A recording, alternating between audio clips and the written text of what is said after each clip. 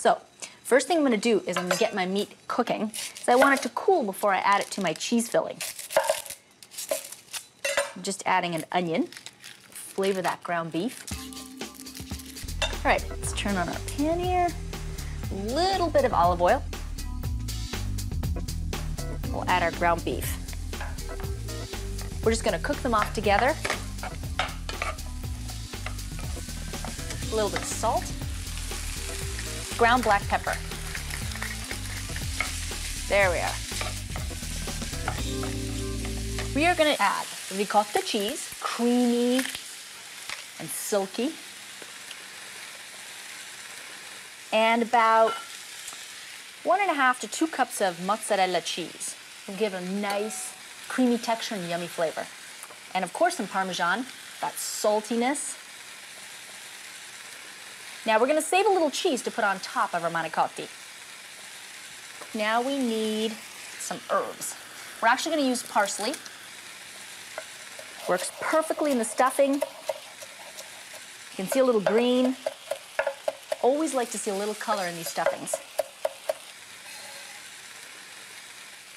All right, I'll mix these all together. And we're gonna add a little bit of garlic. I'm gonna mince it. A little bit of salt. Always salting every single layer. And a little bit of ground black pepper.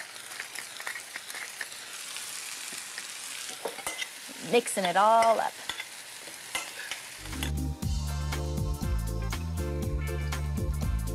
You could use your favorite jarred tomato sauce.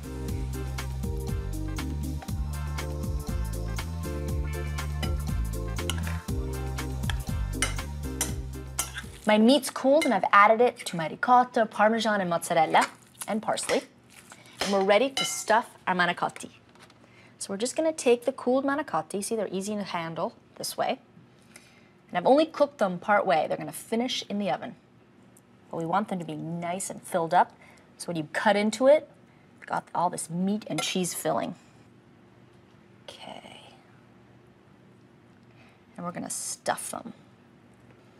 Little bit at a time.